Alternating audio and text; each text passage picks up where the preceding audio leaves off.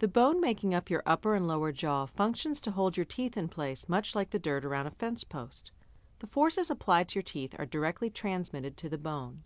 Not only does this make your bite feel solid, but the chewing forces being transmitted directly to the bone stimulates the bone to continue supporting the teeth.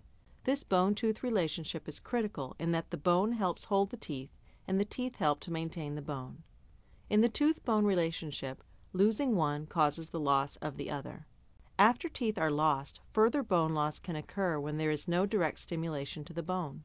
This type of bone loss is called resorption. Resorption is the process that takes over to cause continued bone loss after a tooth is lost. Gum tissue loss can also result. There are several options available to restore your dental health. During this presentation, these options will be discussed. The decisions you make will greatly affect the appearance of your smile, your ability to speak and eat, and the maintenance of your long-term oral health.